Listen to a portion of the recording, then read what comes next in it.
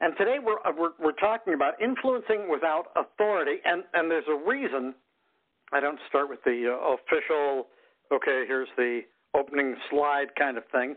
And the reason I don't do that is because, quite frankly, I want to give you a sense that this is what we're going to be talking about.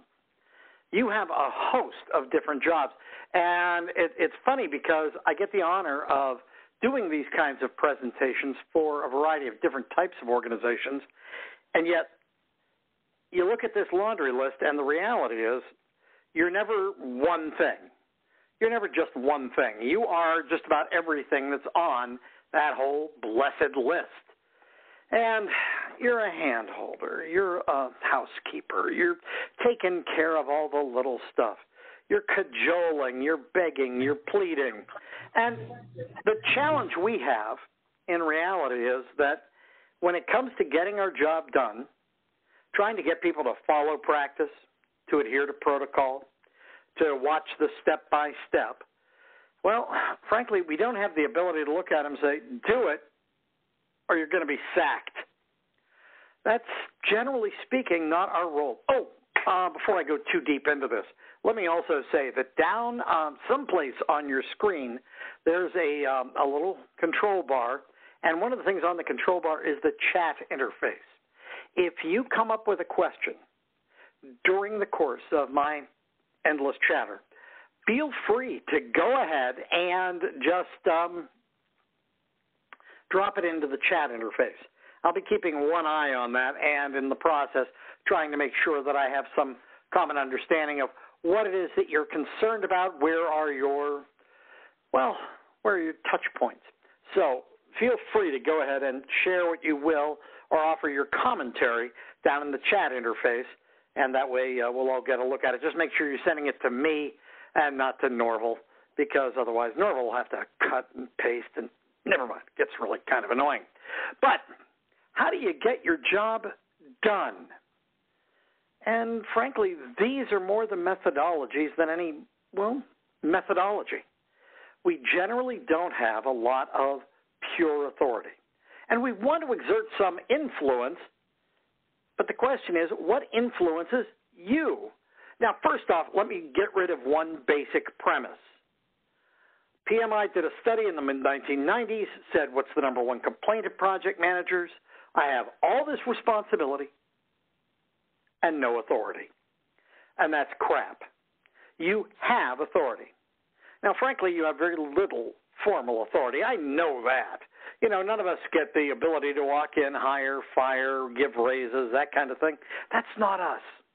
But we do have all these other types of authority. And I want you to think, for those of you who are working in a physical office, when you're in a physical office and you're sitting there with your headset on, and you look across the sea of cubes, or you look down the hall at some of the other doors, and you think, wow, I'd love to have her office. I think that office would be so sweet. I'd love to have that cube. It's so much better positioned. It gets better air conditioning, you know, those kinds of things. What would it take? Do you think you could actually get somebody to swap seats with you, to swap desks with you, to give up their desk? Kind of an intriguing question. Could you actually pull that off? And I want you to think about what it would take to get somebody to surrender their desk. Now, some of you are saying, yeah, it would take the boss saying you can swap desks. Wow, that's formal authority. But could you actually talk somebody into this? There is somebody in this large passel of people here. There's one of you, and I don't know who it is, but there's one of you who has the capacity to actually, convince others to do this. And it might be a function of you just wanted to give them a better seat because your seat's really primo, and you know they've had back issues, or you know that they've had sunlight issues or allergy issues because they're sitting near somebody who lays on the perfume a little bit thick. Any one of those rationale. You might give them some technical reason for swapping out with you. You might pay them off. Or you could just have the capacity to schmooze better than anybody else. And we're going to talk about these different ways you could actually pull that off. First things first, if you want other people to respect and give you some degree of influence, if you want them to, first off, you've got to give them the sense that you respect their influence. And this goes back to your mom when you were 5 years old. What's the magic word? Yeah, that actually matters. It's amazing how many times we will say, I need. I need is not a great way to start if you're trying to influence others. I need, that is never where you want to go. You do not want to start there. First thing is you come at it from an angle of gratitude, that you will genuinely be appreciative. Gratitude is lost on a lot of people, and they don't realize the insane value of gratitude. My mother-in-law's got the whole gratitude thing iced. She does. I dearly love my mother-in-law, Carol. I really do. And she's amazing because she was a second-grade teacher.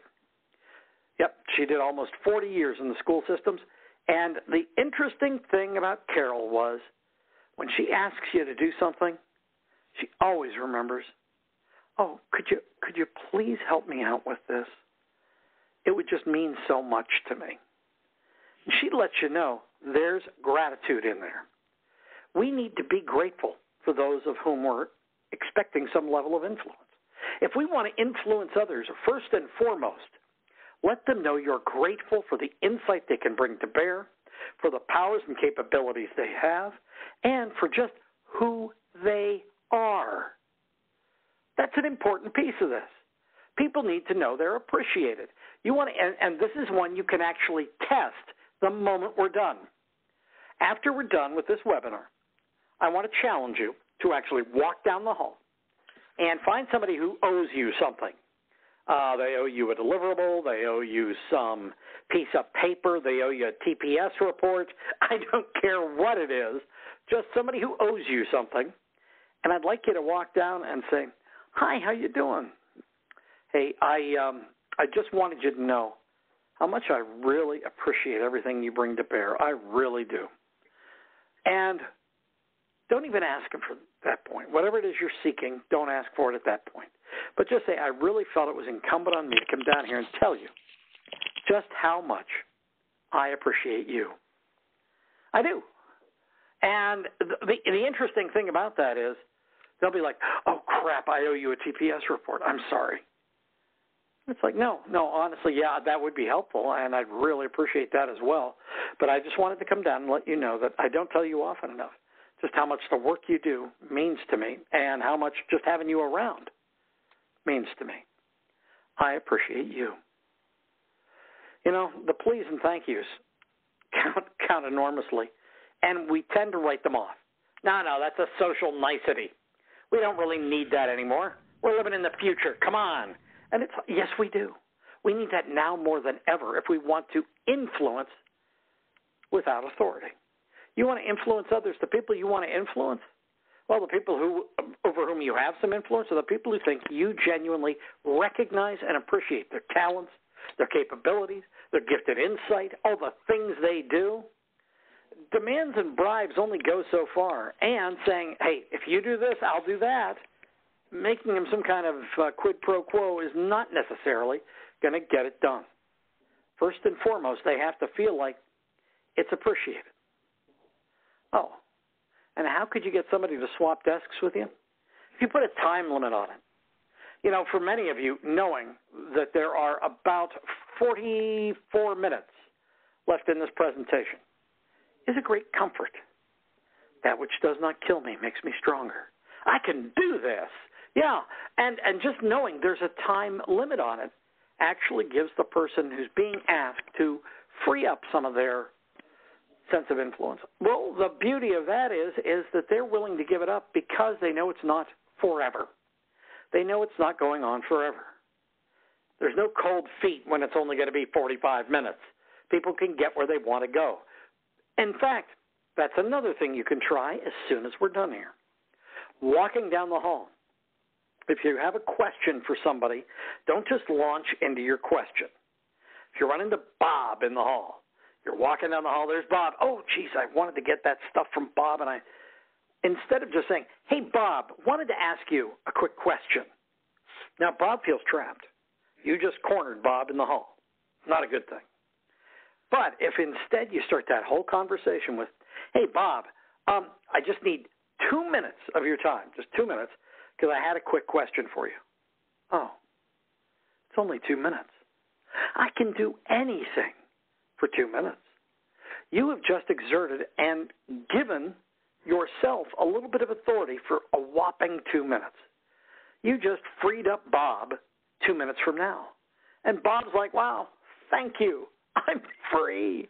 I know I'm going to get out of here. Hallelujah. And that's one of the beautiful things about influence. You have influence if people know for how long they're going to be held prisoner. If, by contrast, you simply go, oh, you really want to make it horrible, walk into somebody's workspace, plop down in their cube or their office. Hey, wow, I'm glad you're here today because I just wanted to ask you a couple of quick questions. They're prisoners in their own office. Yeah, you are not exerting a lot of influence right now. You are not winning hearts. And that's kind of important. You need to be winning hearts. You need to be giving people the sense of that, wow, this has shared value. This matters. And indeed, you get that by virtue of a couple of very basic, fundamental human things. One, a little bit of please and thank you. And for two, giving them a sense of just how far that whole relationship has to last. If you just plop in and say, hi, I just wanted to talk to you for a couple of minutes, they're thinking, is that 2 minutes or is that 2 hours? When are you getting out of my workspace? That's not influence. That's a threat. The other piece of this, oh, yeah, there you go. Now you know you're in a Project Management Geeks class, and that is because I have a WBS. I feel complete now. But it goes to what actually gets you gung-ho. You like hanging out with people who make you feel better about yourself. That's one. That's one thing you can do, and we were just talking about that. But if you want to feel better about yourself, some of you have what's called a high need to achieve. Some of you are high need to achievers. And the high need to achievers, what gets you motivated? Getting stuff done. Getting stuff done. Yeah. You actually have that capacity. And one of the fun things that you can do in getting stuff done is define what done looks like. Knowing what done looks like. Now, I'm going to give you a chance to leverage the chat interface because what I'm going to ask you to do is to give me a couple of quick answers to this down in the chat interface. I'm about to give you a question, and it's a very simple question. You're hosting a meeting to present a new approach to your customer. You're hosting a meeting to present a new approach to your customer. And on your list of things to get done is host meeting. My simple question is, what does done look like? That's a simple question, and if you can find the chat interface, it's the little thing that looks like a cartoon bubble in the tools. But I'd like you to just type in a quick answer to what's done look like, and make sure you're sending that chat to me or to everyone. Either one is fine. But go ahead and see if you can drop that down into the chat interface. Done looks like, a clean desk means the meeting's done. Meeting attendees agree to the meeting. Oh, that means the meeting is done. Records of meeting content and personnel attended. That person's going for minutes. Yeah, we've got, minutes sent. Meeting notes sent. That's a good one as well. Now, you should listen to those. Buy-in for the outcome. Getting buy-in on so this is the minutes have been sent. Everybody looked at the minutes and said, I wept openly. It was absolutely perfect. Your mom and I are proud. Understanding on both sides. Good luck with that one, Susie. That's going to be extraordinarily difficult. One person said, hey, as soon as I get the meeting invites out, I'm done. I don't even have to go to the meeting. Hallelujah. Wow. This is a long one. You have effectively communicated the topics you wanted to cover with the customer, and they have been documented and understood by all parties. Wow. That's a serious answer. The key, done. If you were thinking done was, hey, I got the conference room scheduled, I got it all set up, I'm out. And somebody says, oh, no, we want you to come to the meeting and take minutes. Oh, well, okay. But a moment ago you thought you were done, and now you're not done. Oh, this is a great one. The customer nods in agreement toward the end of the meeting. Yep, you're done.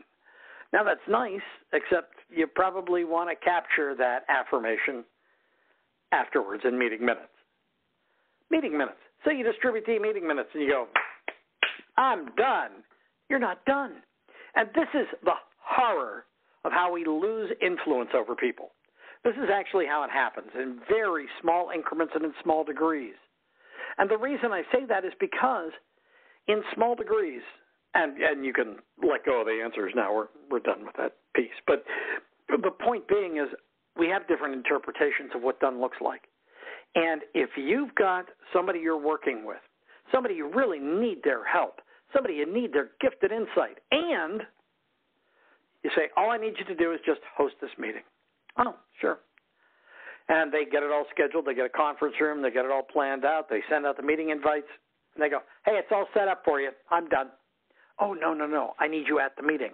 What you just did is you just lost influence with them. The reason you lost influence is because they thought they were done. And then, to boot, they took the meeting minutes, they sent them out, and they said, okay, thanks a lot. Hey, when the replies come back on those minutes, make sure you embed them in the final version that you're going to send out. Each time you add on a layer of undone to done, dun, dun, dun, dun, it gets dark and evil. It really does. It gets really, really painful. What gets people motivated, it's not just the plan. It's having a clear understanding of what the plan means and what done looks like. You want to influence others. You want to have people who have a clear understanding of what their role in the universe is. Well, part of that is knowing what done looks like. Think of all the things that motivate you in the day-to-day. Now, some of you bump into somebody, and as a matter of fact, I'm probably stopping you from doing that. You can do it at 1 o'clock, though, if you're Eastern time. And that is, I'm stopping you from getting together with some of your friends. Yeah, friend time. Sometimes over lunch you get together and you just get a chance to chat over a hot dog or something. But you have that conversation. And there are certain people, when they walk through the door, I don't know who she is, I don't know who he is, but Emily walks through the door and you're like, oh, wow, my day is made. My life is complete. Wow, that's great. Other people walk through the door and you're like, I'm doomed. It's Beavis. Shoot me now. Yeah, it's a motivating moment. It's a matter of deciding, are we the people who actually drive that sense of, oh, wow, she's stopping by? Or are we the people who people sink their heads into their hands and pray for the sweet embrace of the grave? If you want to be influential, part of that is being able to motivate. Not rah-rah, cheering people on kind of stuff, but at the same time being able to have a little bit of fun, being able to enjoy the company of others, being grateful for the company of others. These are the things that start granting us a degree of influence. Some people, myself included, have a problem, and I acknowledge that this is one of my problems, and that is I love sharing stories about what's going on in my world.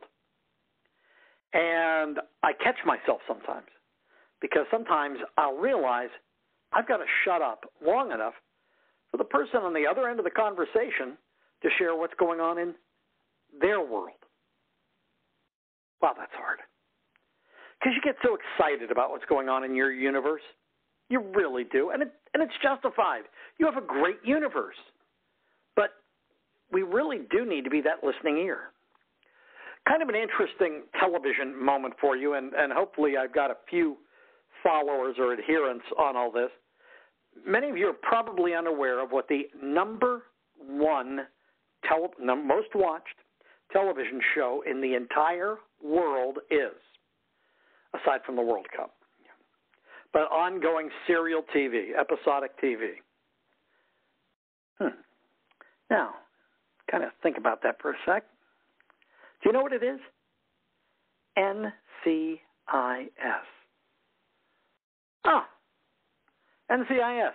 And I will lay odds that at least a third to a half of this audience has actually watched more than one episode of NCIS. And the thing that's interesting, for those of you who have never seen this show, the lead character is a guy named Gibbs, and Gibbs has an interesting trait. He is, well, tight-lipped. He doesn't talk a lot. He generally keeps his mouth shut, and he lets others do the talking. The intriguing thing about his character, both in television and if you're dealing with someone like it in the real world, is you naturally gravitate to them because you know they're not filling the void just to fill the void. It's kind of amazing. If you want to give people a chance to actually feel like their world matters, give them a chance to, well, hold the floor. Give them a chance to actually know what's going on in the universe around them. That's really where we need to be. Part of this gets down to focus. Yeah. And you want to feel like you're important. You want to feel like you're making other people important. Give them focus. And I don't know if you can find it, but there is a hand-raising function here somewhere. I'm looking to see if I can find mine. I've got mine next to mine. If you can find that, I'd like you to raise your hand if you're an early morning person. If you're one of the crazy early morning people, you get into the office at dark 30. You're there before anybody else. And if you could raise your hand if somebody can figure out how to do that. And if you can't, well, that's on. Oh, perfect. I just saw a hand. There we go. Rochelle, Rich. Perfect. I'm in the R's, obviously. But Rochelle and Rich, these are two of the early morning people. And I can actually tell you part of Rich's life and part of Rochelle's life. They get in at dark 30. And you know what's going on at dark 30 in the office? Nothing. Nothing except Rochelle and Rich.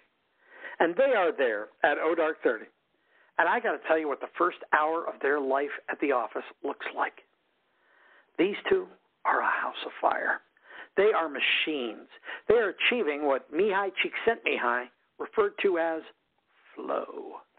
Yeah, they've got flow, which means that they are just sitting at their keyboards. They are hammering away. Last night's email, vanquished, knocked out of there, no problem. They are just humming along. They are making serious tracks. And the beauty of being Rochelle and Rich is that for that first hour, life is good, rich, and wonderful because they are getting stuff done. And you know how they feel about their jobs at that point? Good. Why? Because they have flow. Csikszentmihalyi's studies on flow actually talk to the fact that this is one of the most highly motivating moments that an employee can experience. On the job, when you're going through flow, when you are actually having that moment, when you feel like you are actually getting stuff done, get out of my way, I'm on a roll, there's a certain beauty to that very few other things in work can achieve. It's a magic moment. And then it happens. Oh, Rochelle, thank heavens you're here. Yeah, I just wanted to drop in for a couple of minutes and suck the life out of the room. And Rochelle's like, no, I was having flow. It was going so well, and now you. Now, first off, you want to win Rochelle's heart. You want to win Rich's heart. You want to have direct influence over them. Find ways to help them achieve flow. If you see somebody heading for their workspace, hey, don't go in Rich's office right now. He's crazy busy right now. You would be doing him the biggest favor on earth if you just let him keep working on what he's working on. I'll only be a minute. No. If I can help you, I'll help you. But please, whatever you do, don't disturb Rich.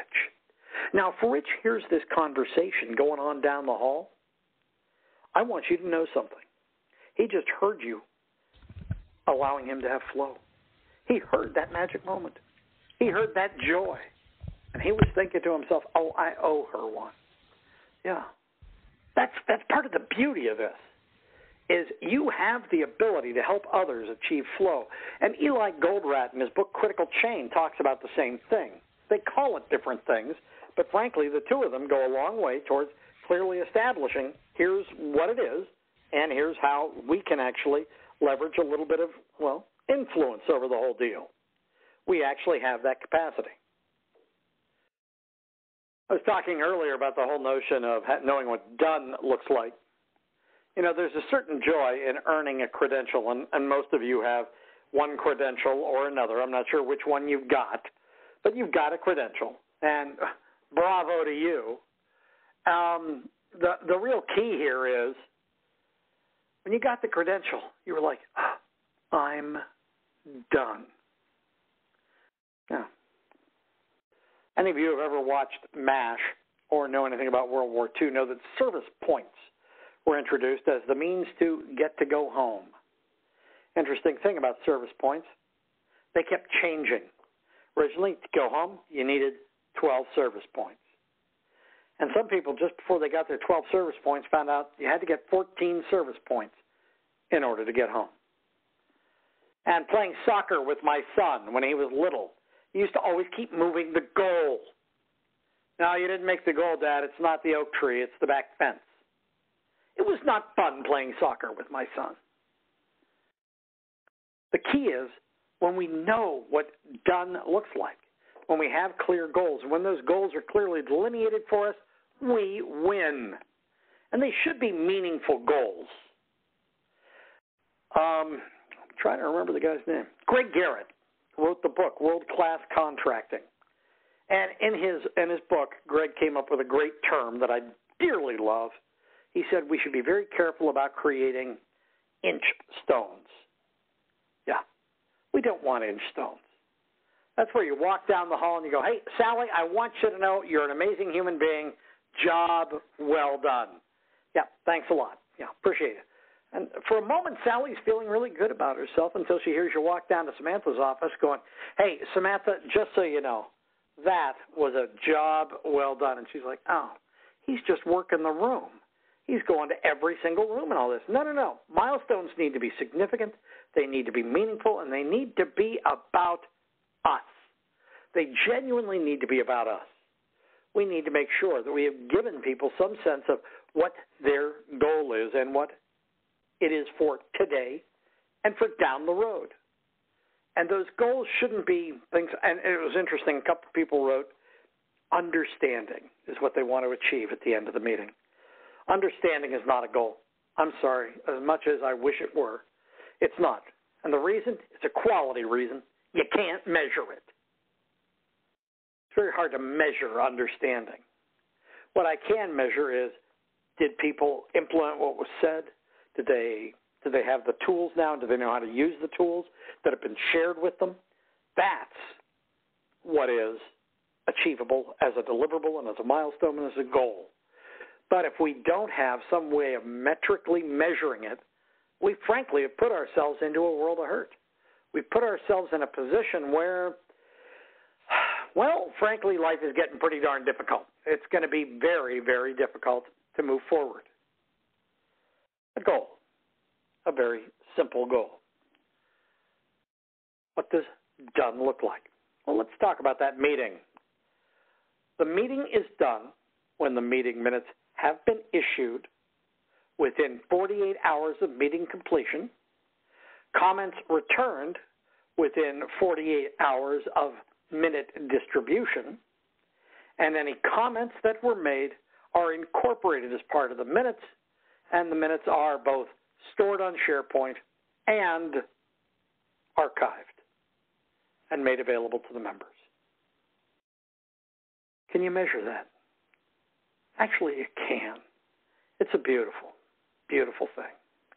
But Note, that took a lot of work. That's a long statement. But at least we know what done looks like. You know, part of the problem, too, is the whole notion of expectancy theory. And expectancy theory is one of those little gifts that we were given by a guy named Victor Vroom. Victor Vroom came up with expectancy theory, and let me give you the guy's name here. Let me change the color of my marker here. There we go. It is, hold on, Victor Vroom. Sounds like a Marvel comic character. Victor Vroom came up with expectancy theory.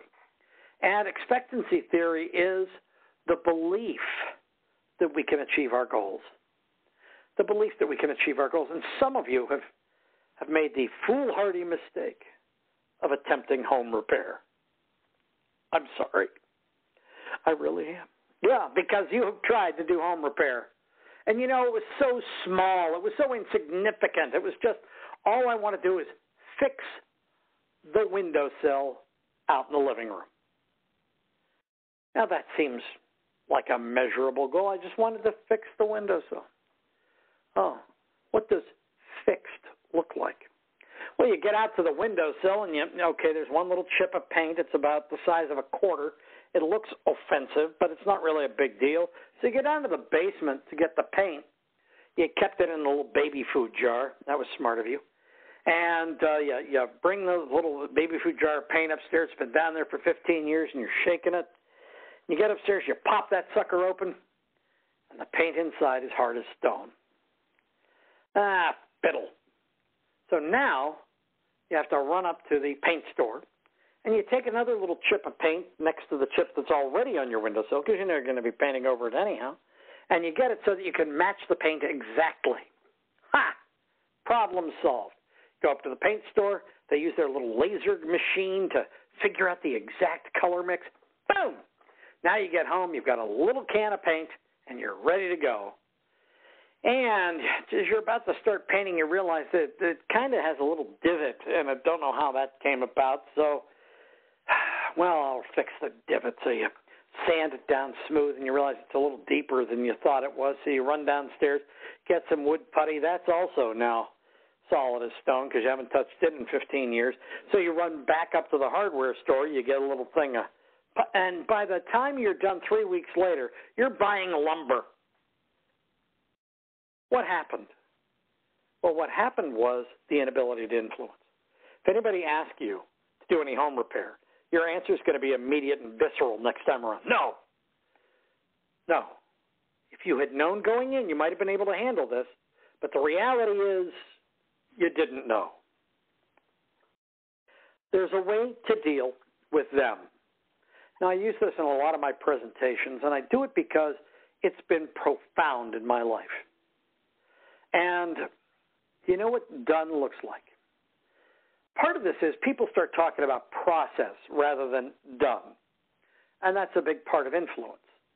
And I want you to know somebody who had amazing influence over my life. Back in, I was much younger then. Back in 1987, I had the honor. I was in a completely different career, by the way, 30 years ago. I was a member of the media. Sorry. Yeah. I was the news director at WASH Radio in Washington, D.C. And I had the Sunday morning talk show. You know when you go fishing for music and you can never find it? That was me. Yeah.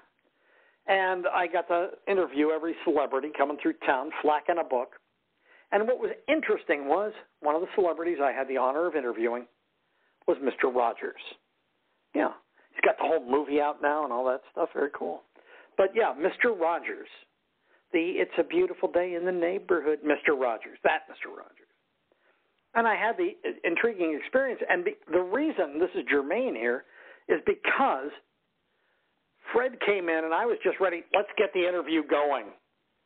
We sat down for a minute, and he knew that this was an important set of questions. He knew these mattered. And he asked me the most important question I was ever asked in my life. It's a project question. It's a quality question. It's an influence question. You want to influence others. Learn the Mr. Rogers question. And I say that with all sincerity. This question was, when we're done here, how do you want the world to look different? That was his question. When we're done here, how do you want the world to look different? Wow. I expected a lot of things out of Mr. Rogers. I did not expect him to be flippin' profound. I really didn't. And the intriguing thing is, it's a quality question. It's a personal question. Try this on your spouse next time you're having an argument. Yeah, when your significant other comes along and you just aren't seeing each other's point.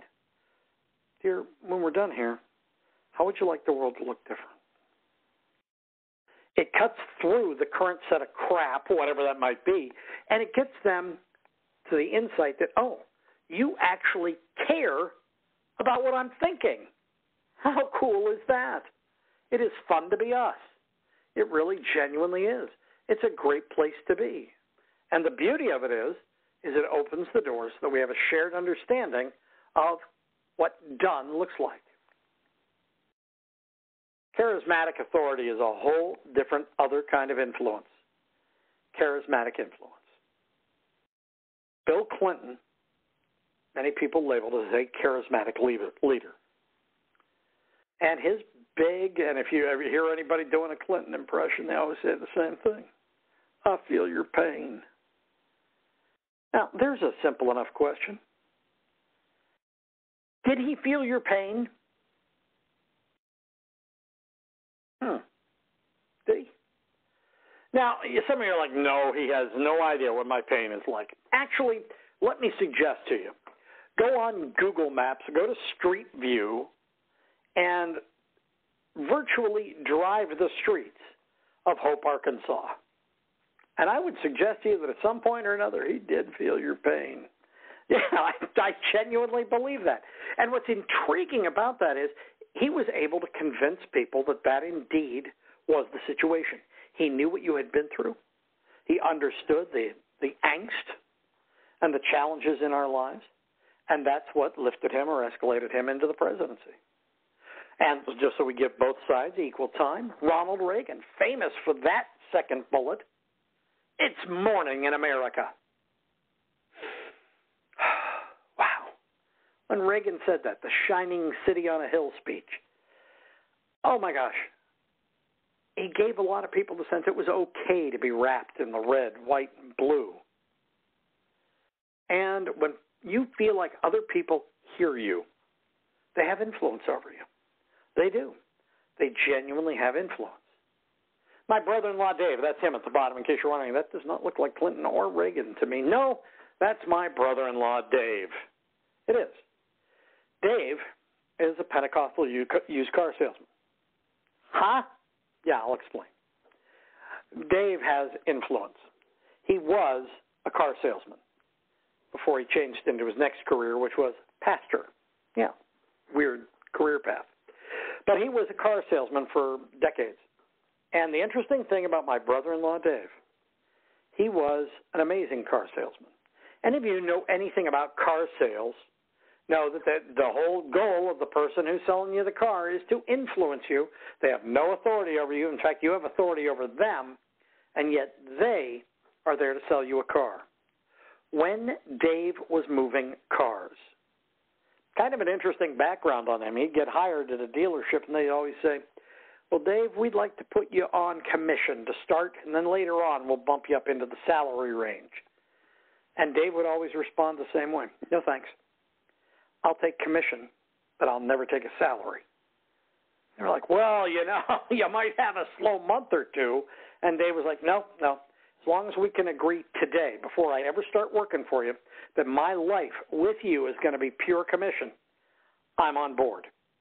And, of course, the dealerships were always like, yeah, cool, color us there. Dave was insanely charismatic. He could move over 20 cars a month.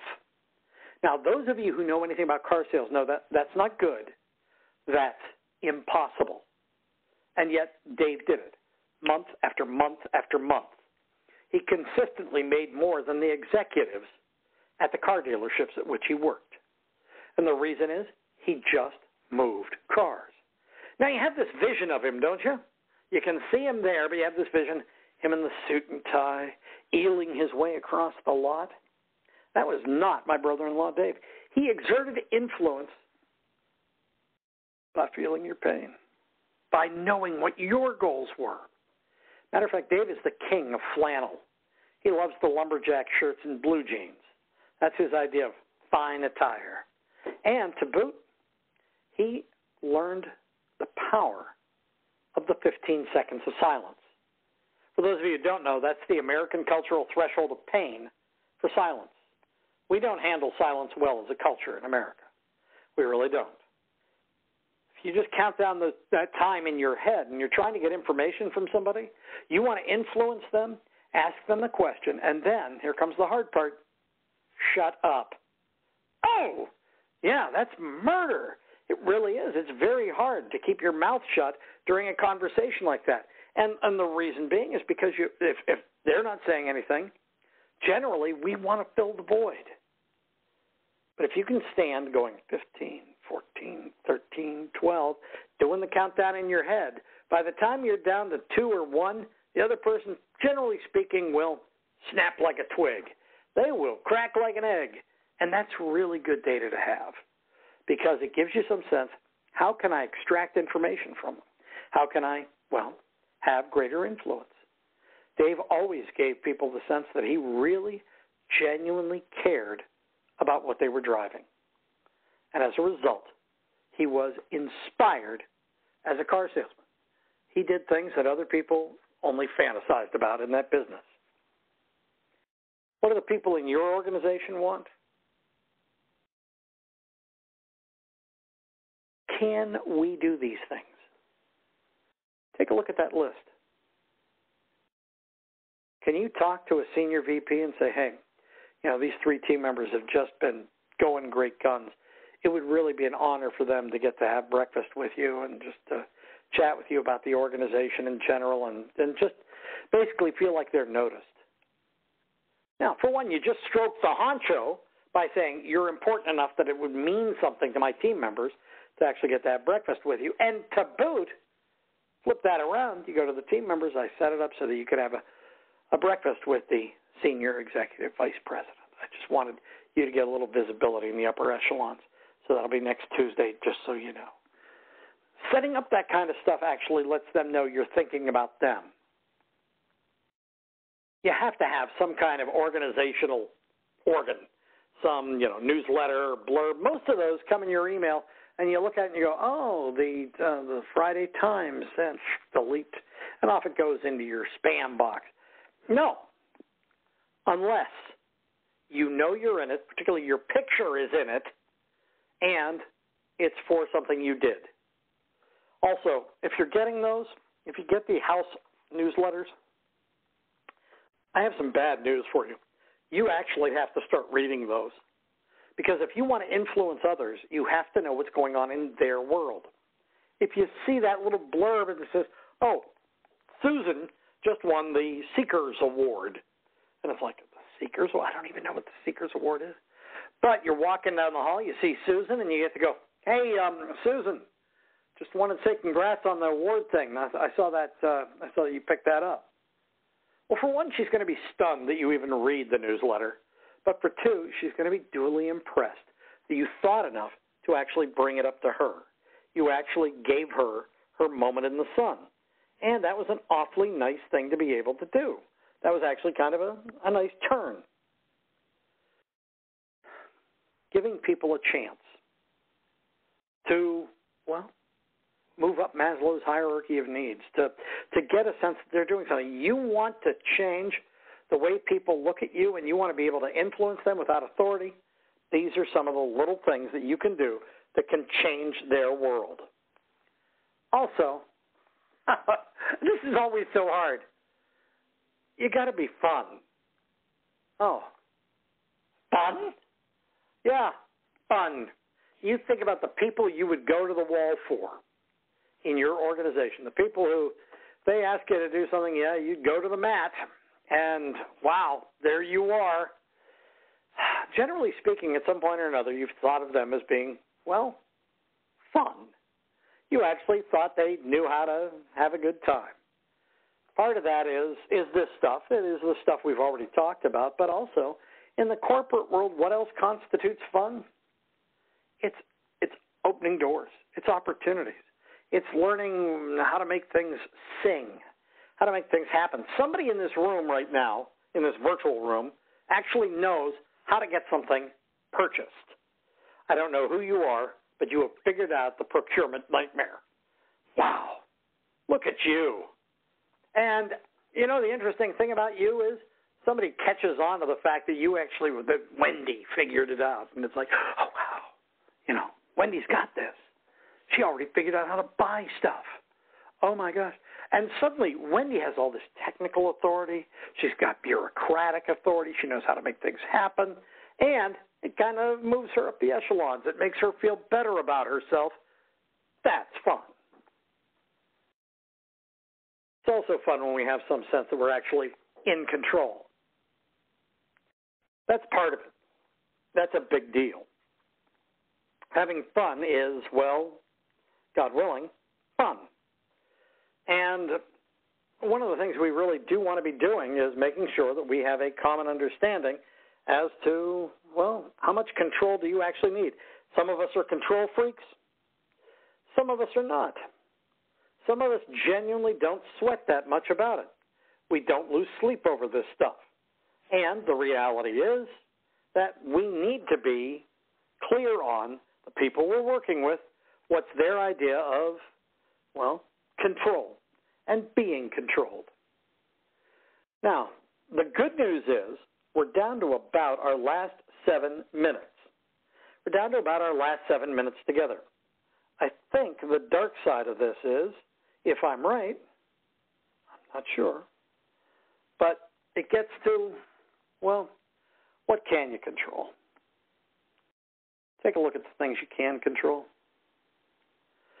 In one office I worked in, they got rid of our Starbucks coffee service and bought El Cheapo coffee.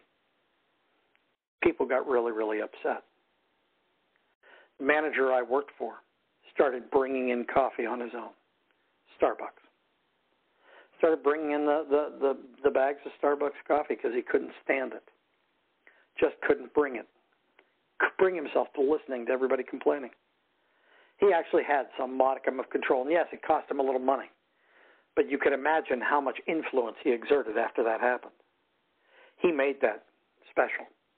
He made that significant. He also was one of the people who couldn't live with bad coffee. That kind of matters. You know, but the reality is, if we understand the environment, if we know what we can tolerate, what we can't tolerate, that's going to make all the difference in the world in terms of our ability to influence. We need to be the ones who are looking across this panoply of opportunities and figuring out which things actually give us the greatest joy in our work. Influence is born not just out of control. It's born out of genuinely appreciating the people you work with, finding ways to let them know they're appreciated, also identifying the means and the capabilities to let people know that we understand basic human needs like the need of time. We have 5 minutes left in our presentation this afternoon, so while I do my little wrap-up piece, I'd like you, if you have any questions, to go ahead and throw them down in the chat interface. I'll pick them up down there, and then we'll cycle back. So and I'll try and answer whatever questions come up down there. But while you're doing that, while you're hammering through on that, be thinking about this too. 3 things that are good in your future.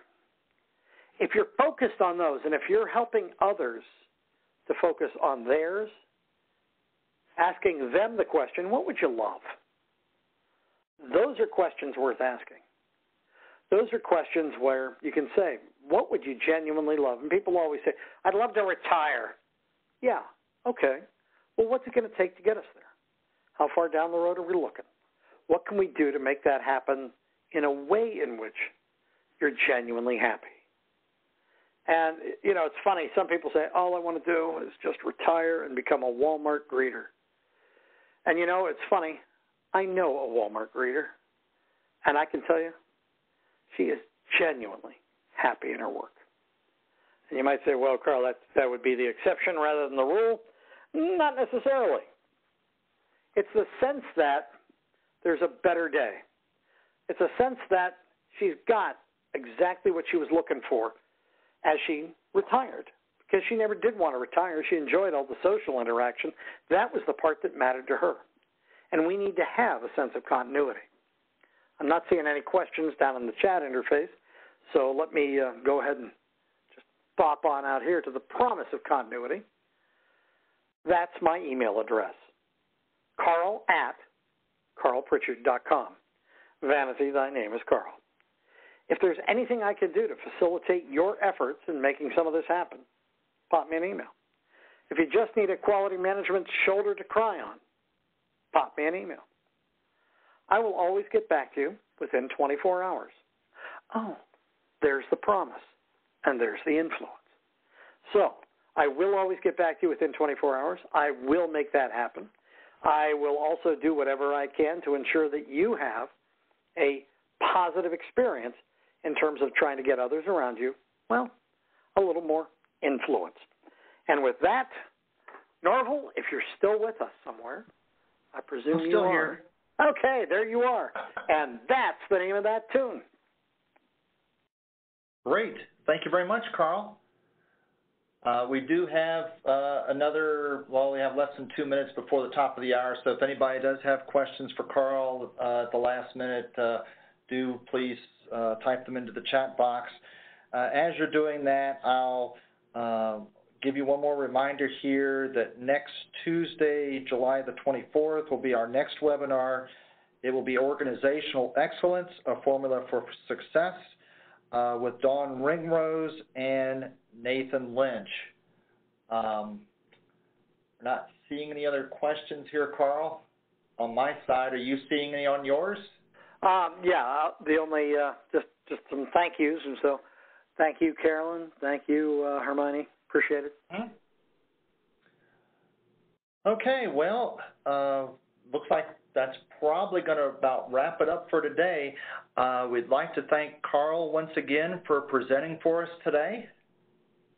Thank you. And also like to thank all of you for joining us as well. We look forward to seeing most of you online next week on Tuesday. It'll be 12 noon Eastern Time. A lot of you have registered already. There's still opportunities to do so between now and then, so we hope to see you next week. Until then, I hope everybody has a great rest of the day, and we'll see you soon. Thanks again. Bye now.